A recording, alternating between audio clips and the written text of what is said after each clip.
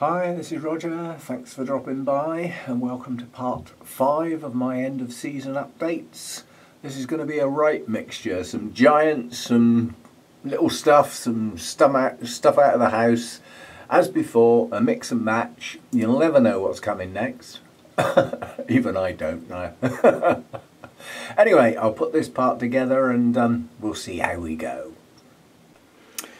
Now, these are some of the holy clay pots. I'm doing these very quickly on the grounds that I've quite recently done an update on the holy clay pot, so a bit repetitious. But a couple of new acquisitions. There's this one here. It's got no tag until I get round to doing it. Its new growth is pushing on. There's no sign of new roots on that one, but it has a good root system. New roots will come eventually. This is another new acquisition. This one's coming on. It's got a new growth. Again, no signs of new roots yet, but again, it's got a good root system, so not particularly worried. This one, however, is a worry, because I did suspect that that new growth was broken, and I think the fact that it's now dying off is confirmed that. This has got some green root tips, so you know, this will push on and it will find another eye somewhere to push out eventually. In fact, at the base of that large one in the middle, or possibly at the one behind the new growth, but it will find another place to grow. It's not the end of the world. This is not a Cattleya. This is an Encyclia. Prismatocarpa. Two nice new growths on this, pushing on. Maybe one day I'll see some blooms, but I haven't as yet. These are the two rescue Cattleyas that I think are going to make it now. I mean, this one does have a new growth. It's growing very slowly because it's got no root system to support it. It's got a single root, which is now branched. So the bottom of the plant's getting a bit better, which should improve the top of the plant. The other piece of the same plant has got a reasonably strong new growth coming out, and that's the one that did have some roots, and those roots are growing well down in the pot. There's not many of them, but there's enough to support one new growth, so those two are coming on. And the one lurking at the back is the only Phalaenopsis in a holy clay pot, and that's Zenming Brontosaurus. Got a nice spike coming on that. That should be in bloom soon. And yeah, that one's doing quite well. It's got quite a good root system down in that pot. These are all my Paphiopedilums. Quite honestly, I'd forgotten I had this many. These really do get ignored. Now, one of the main reasons I got these was the leaves. I know most people get them for the blooms. I love the leaves, and I'm happy for them to be around because of that. Because quite honestly, if you want to wait for blooms, well, don't hold your breath. They are slow. Nonetheless, this one here is the only one I can say I've got a reasonable progression on. There's actually some old fans that haven't died off. That's Magical Venus, currently in spike. Come on, about Christmas I reckon. And most of the others are just single fans, because every time they produce a new growth, the old one dies. Now this is the new growth. That's the old part of the plant. It's probably not going to hang on. It might do. The idea is to get more than one new growth at the same time. That's probably been registered, but at the moment it's just a hybrid. Those are its two parents. It's probably got a name by now. No sign of a bud on that one yet, but the new growth's pushing on nicely. This one is a typical one of my Paphiopedilums, because the old part of the plant just died. The new growth's doing okay, but it's still a single fan plant. It's got no strength. That's Evelyn Rauch. No sign of any bud on that one. This one is Macabre. I've had this one a long time. Does it show? No, because I've still only got one fan. I've had this one quite a lot of years. It's bloomed for me several times. There's no sign of it doing it at the moment. But I love the colour of these leaves. They're a paler colour with the mottling rather than the darker green. So that's that one. Let's get the two miniatures out of the way because I don't really want to handle these. These have just been repotted. This had a single root and some root nubbins. That one has no roots at all, but it has signs that it could possibly grow some roots. That's Delanartii, and it's the variety Vinicolor. And this one is a species called Tonsum. Tonsum, strange word. But that should recover now. Media changed, and it's quite a nice little plant. Both of those are miniatures. They won't grow much bigger than that. This thing I've had ages. It's done nothing. I would say well over a year it's done nothing. Well, it's finally decided to try and grow a new leaf. That one came from Ratcliffe's before they closed down, and it's one of their own crosses, so it's registered, and those are the two parents. Whether I ever see that bloom or not, I don't know. This one is Maudii, which I was always under the impression was a species, but it's not, it's a hybrid. This one grows 2 new growths religiously since I got it, and they bloom one after the other. But the old plant tends to die and leave 2 new growths with blooms on, and then it grows 2 more new growths. I really would love to get a Paphiopedilum with a dozen fans on it that each year pushes out 4 or 5 new growths and gets some strength into it. You know, but so far no go. But one's got a spike, the larger of the newest growths. And this is the other new growth, and I suspect that will bloom probably about a month behind this one. And given that the blooms last for months, they may both be out at the same time. But certainly one spike so far. That's my Paphiopedilums. The forgotten orchid, because it lives outside. This is my only Cymbidium. It was repotted as 2 bulbs with a new growth. The new growth has come on really well this year. Very big fat bulb, and it's doing something down there. Now what that something is, I don't know. I know next to nothing about Cymbidiums. I don't know what that is. That could be another new growth. It could be a spike. We'll have to wait and see. But it lives outside, so I don't get to look at it very often. I forgot this giant when I did the Bulbophyllums as well, simply because it lives in the house. It's the only one that needs to come indoors. It's a real warm grower, this one, if it ever does grow. 1 leaf, that's all it's ever had. Thank you, Archie, for donating this. It did actually attempt to bloom. I should have cut that spike straight off. Basically 0 roots, but it is now growing roots. There are roots down in the pot.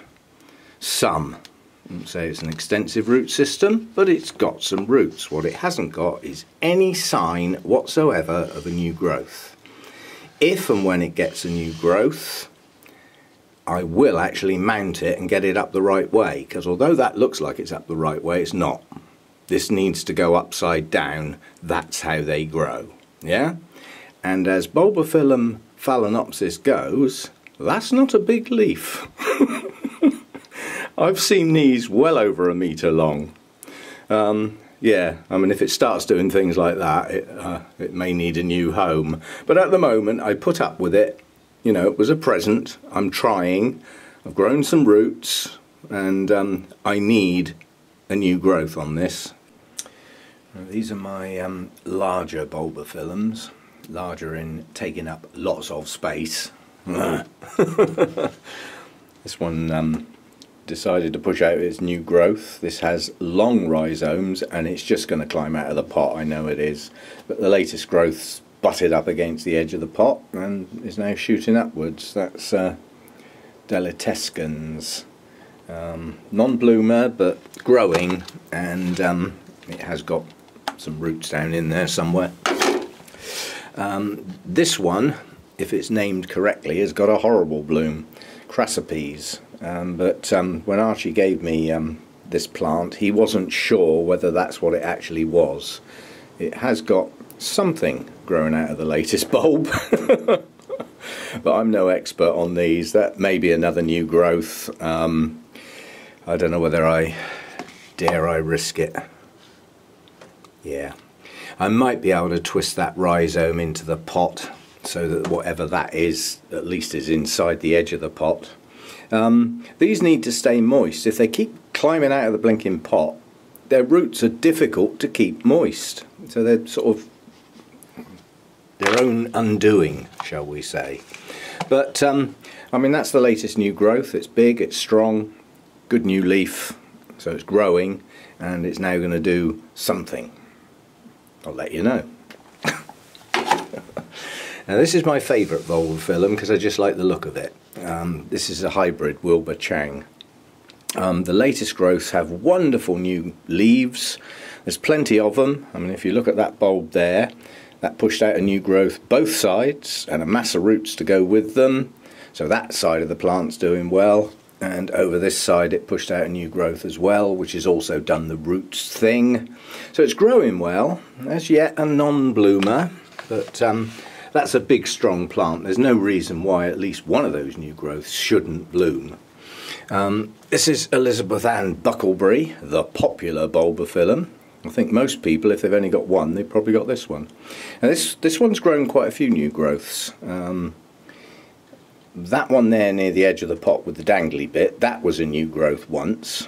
I believe that one actually bloomed, and then that's pushed out two more extensions, both outside the pot. Well done, mate. This one over here is another new growth, good leaf, and the latest one over this side has actually got a spike on. So we're going to have some Elizabeth Ann Buckleberry buds and blooms coming soon.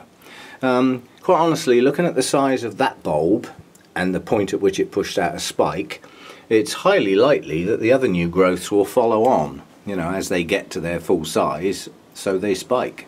And this one seems quite a reliable bloomer for me, the one.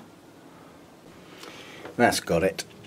Managed to bend that back round in there without it snapping, and put a stake over the rhizome, and the bulb is now just above the media. The roots are just touching it, and whatever that is growing up there has now got somewhere to go, and some roots have got somewhere to go, and it's all inside the pot. Bonus. Right, I'm going to knock this lot out in one go. This is my Dimorph Orchis. Now, I left that in its original media, and it was starting to break down, so this has been very recently taken out of its pot and put in chunky bark, literally in the last couple of days. So that now needs to be hydrated and allowed to dry in between each time. So Dimorph Orchis lowii. It's a set of plants owned by 4 or 5 people at the moment. This is the kiki off of the plant that won't grow, and I've already done that. This doesn't look like it's going to make it. That's a Phalaenopsis type called Thai Angel, has beautiful blooms, and that doesn't look good.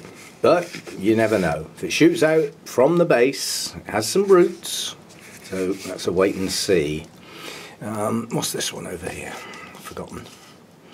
Oh yeah, that's Comet King. That was actually a present from Rachel. So that's grown a nice growth this year. It's a nobly type, deep magenta type colours with bright yellow on. Smashing bloom, but you know, it was a kiki. It's growing on well. Now this is my Dendrobium rhodostictum, with 2 buds pushing on nicely. Quite a young plant, but this doesn't grow huge. I'd like to see some new growths coming out of the base, but it's blooming on the latest one. That'll do. Now these 2 kikis have only just been taken off the plant.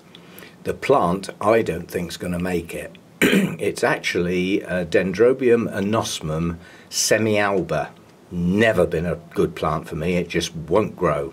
And all it's done this year has produced some kikis. So I've decided to take them off and start these as new plants. Obviously a very long way off blooming.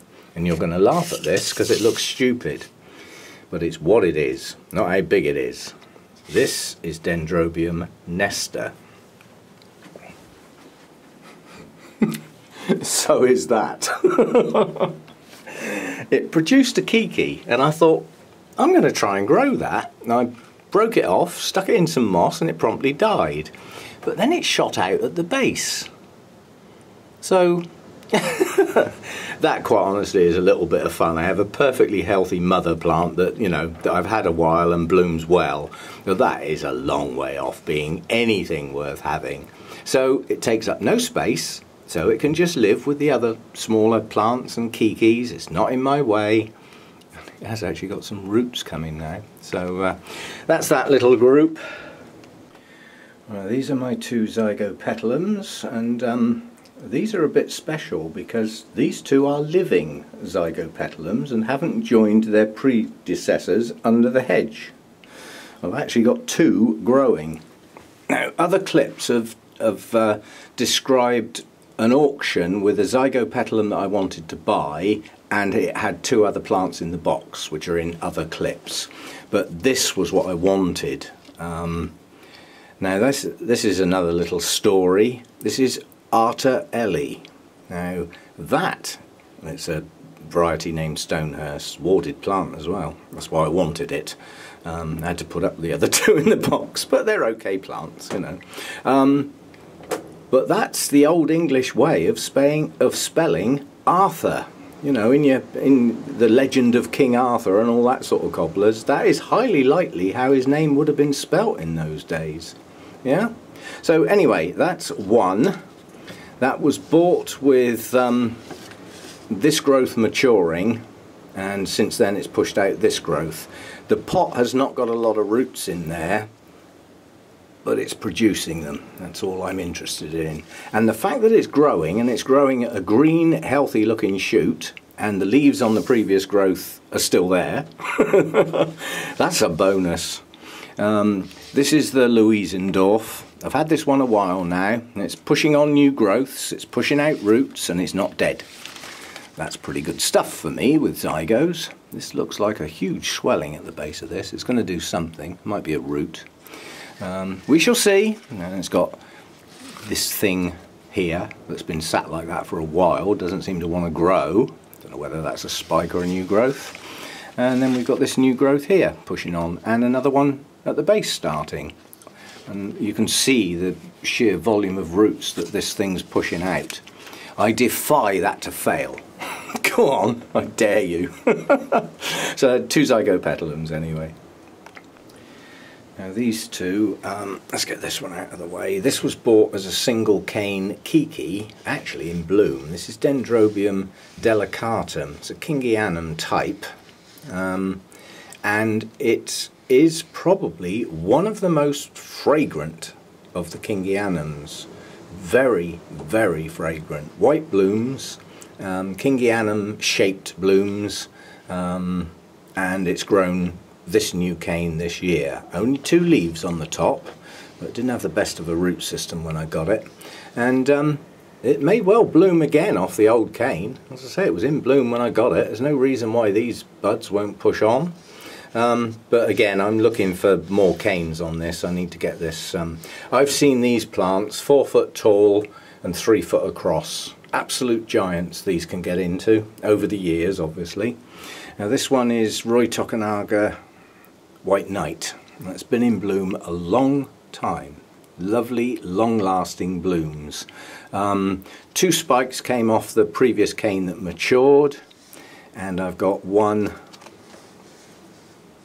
2 more canes reaching maturity, so in theory I should get a succession of blooms, but we are heading into winter. That might reduce its blooming power until the spring. We'll have to wait and see. All of my Latoria types are quite new to me, so you know, I haven't got enough years worth of experience to know how they progress, but that's good news.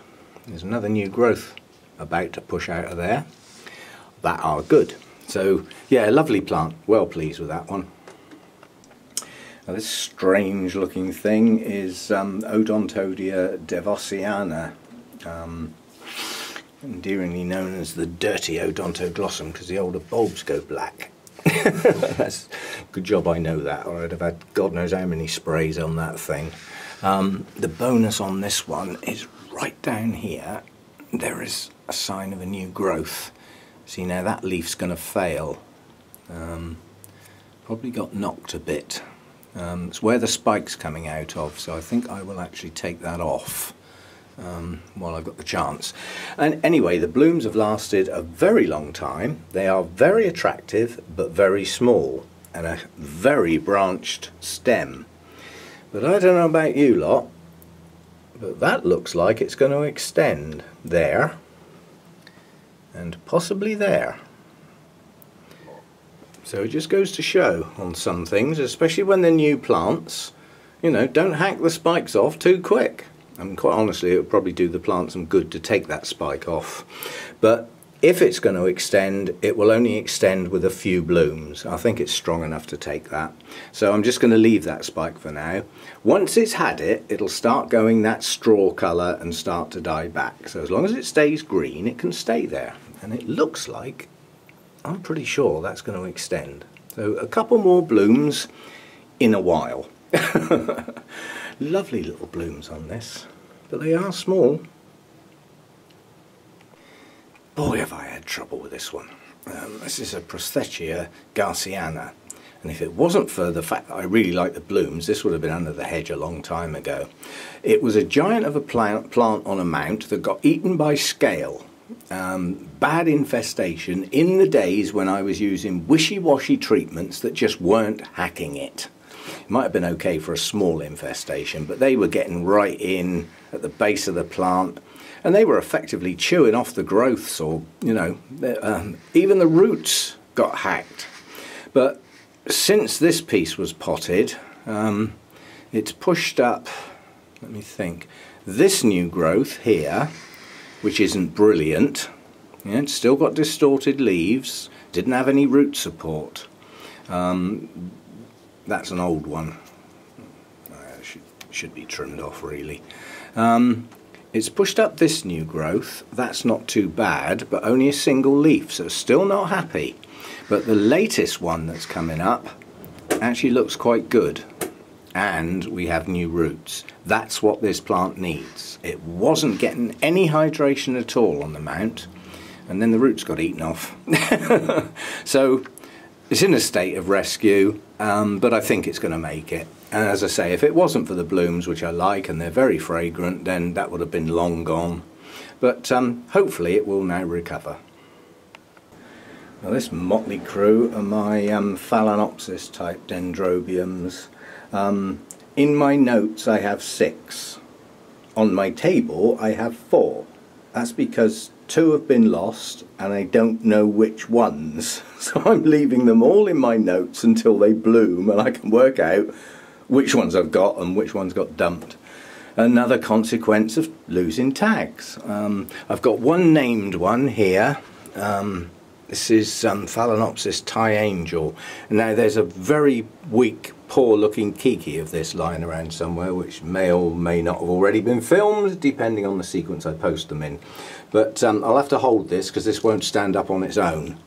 The reason it won't stand up on its own is because of its latest growth, which is a giant. And I am well pleased with that. Well pleased. 2 would have been better, but in the past I have had rubbish luck with the Phalaenopsis type. I can show you the rubbish luck. If you look at the older part of this plant, you know, this was borderline getting dumped. And it was only the fact that it had some new growths coming out that I decided to keep it. Now one of those new growths is a kiki coming straight out the top of the plant. There's a cane there that's rotted, so that can come off while I'm there. Do your maintenance as you go. It's the best way. So I'm losing bits here, knocking stuff. But round this side of the plant we have the kiki, which I will take off, and then we have 3 new growths, one of which is pushing on nicely. So they will replace eventually the older part of the plant. Yeah, so that one's coming on, and this one is doing a similar thing. You look at the older part of the plant, you look at the state this got itself in, and that looks like bugs, but I can assure you it's not. It's got spots all over it. Now that could have been some sort of bacterial related problem, but whatever it was, it stopped, but it left the leaves looking like that. So this was borderline getting thrown out, and then it just suddenly burst into life. You know, we've got a new growth coming up here, not a strong one. Another one here. another one here, and the good one here. So, you get to stay now, whereas you were borderline going out. And the one at the back is the one that's doing the least well, but it has pushed up 2 new growths. This one is still growing, so that's not finished yet. And the other one pushed up and matured and actually has a spike. So we can identify this one soon. As soon as those blooms open, I've got pictures of all of these. They've all bloomed, so I know which one goes with which. All I don't know is which bloom goes with which plant. But that'll identify one of them when those blooms open. Sorry about the racket, it's just blowing a gale out there.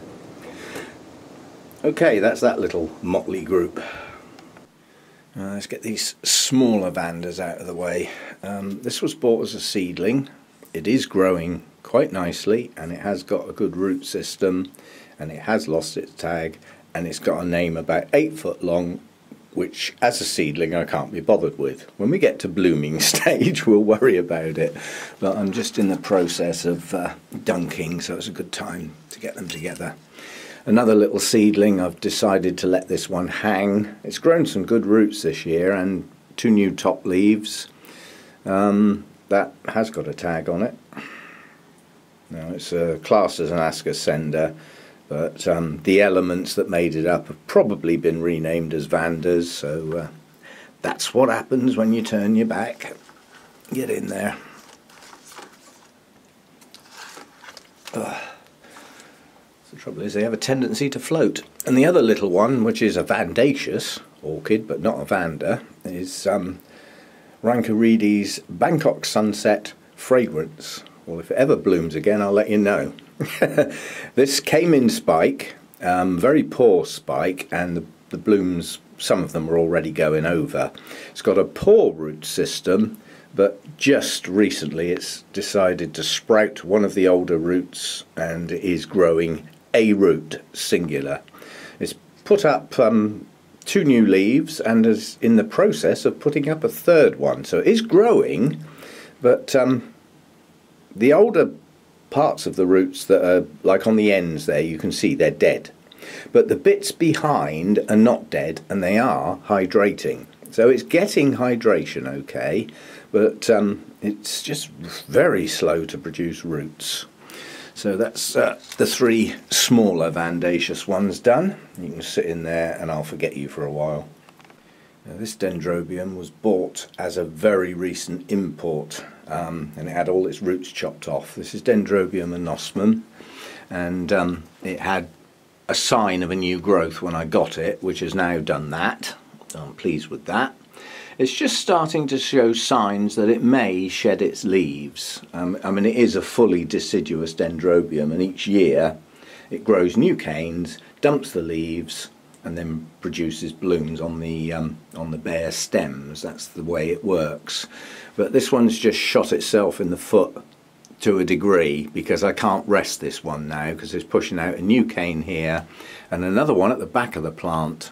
Little experiment on this one. I cut the rhizome, and I was hoping that the trigger mechanism in the orchid would be that it's damaged, so it tries to push growth out from behind the damaged part, which it's doing. It's not a strong growth, but it's only just started. But since I got it, it's grown a root system, so it's a successful, import with no roots. And in a year I've got, 1 good cane, another one pushing on nicely, good new roots coming out of that as well, and another relatively recent shoot. I don't know whether that will bloom this spring or not. It might produce some, but probably not a mass blooming. But it's a recent plant. Let's grow the thing on and get a good plant, then we'll worry about blooms later. Now, this one I can just about get in shot all in one go. This is Dendrobium Nestor, which is an anosmum cross. It grew a single cane last year, which bloomed over the entire length. Quite a spectacle. This year we've got 3 canes. They're not as long as the previous one, and this one has finished growing. This one is still growing, and then there's a smaller one tucked away behind, which is probably still growing as well. Yeah, that's still growing. So 3 canes this time. hopefully blooms on all of them. It's pushed out a good root system during the year to go with the new canes. That's their progression, and we'll see how that one does. It's a good plant. I love this plant. Blooms are stunning. Deep magenta with an even deeper centre, highly fragrant, and last a reasonable amount of time. I think I get about 4 weeks out of the blooms, but yeah, large plant, doing well. Right, this group of Phalaenopsis then, we've got one biggie. Let's have a good look at them dots.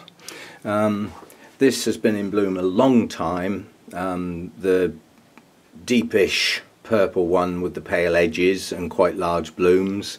I've allowed the spike to branch because it looks reasonable rather than stuck up at a right angle. So we should have some more blooms on that one soon. This is the other one that has virtually identical flowers but much smaller. So it's a mini version. Not a brilliant root system on that one, but it's trying. It's pushing some new ones out of the top. It's got big aerial ones stuck up in the air, and it has got some roots. It's not too bad. Mini Phalaenopsis I always find a little bit difficult. They always seem a bit slow. But this one's picking up now. It is actually producing roots down into the pot. Yeah. And they don't need a lot of roots. They're a small plant. It's never going to get much bigger than that, but at least it's growing roots now, so you can see what the old root system looked like. Yeah, so at least the new one's a bit better. And the other mini phal, can't wait for this one to bloom. It's actually got a spike, because then I can identify which one it is. Choice of several actually. I've had a pale yellow one, I've had a small white one, so we'll have to wait and see, but at least it's got a spike on it. Not brilliant root system, but it's got some. It's not bad, and it has produced some new ones recently. So coming on, as they say. Well, this is Dendrobium findleyanum. Bloomed quite well this year. First time it did a good blooming. Only had sporadic blooms before. It's grown a lot of new canes this year. I'm not going to count them, there's too many. The older previous year's growths are just starting to go into their autumn. They're just starting to go deciduous. So it's got like a 2-year cycle. The canes grow 1 year and then they hold their leaves for most of the rest of the following season. Then they drop their leaves and they can bloom on any of the canes really, including those that have lost their leaves.